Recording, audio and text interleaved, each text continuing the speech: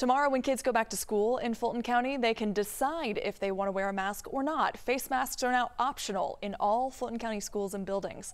However, because of a federal mandate, masks are still required on school buses until March 18th.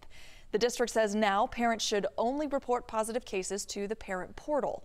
The superintendent says these changes were made with the help of local health officials who say the 7-day trend in cases in the area has gone down.